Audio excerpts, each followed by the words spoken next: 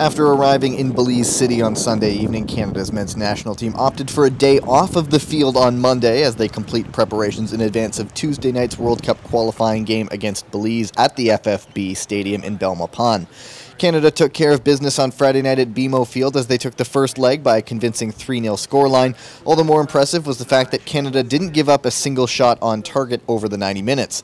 It's continued a trend of strong defending by Canada, and they'll need that to continue against a Belize team that has to score goals. We're going to have to be concentrated at all times in the back and not let anything slip up.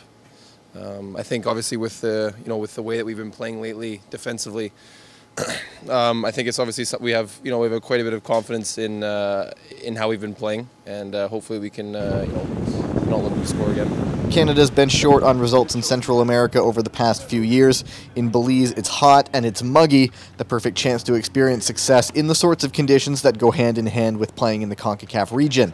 This time, Canada are the favorites in this part of the world and want to gain some momentum with bigger games potentially on the horizon in the coming months. It's never easy coming down here, and obviously tomorrow is not going to be easy in any stretch of the word. So these are the most difficult games. With the guys that we have now, there's a lot of guys that have been in these situations quite a bit before, and these are the kind of things that we need as players to feel comfortable going forward, to get these games coming into these environments where it's not always the easiest. But this is just going to help us, and obviously we want to, like I said before, try to get the game,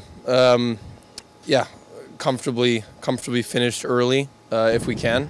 Kickoff on Tuesday night is at 7 p.m. local time. That's 9 p.m. Eastern and 6 o'clock Pacific. The game will be shown live on Euro World Sport, and follow along on our English and French Twitter pages as we'll keep you up to date.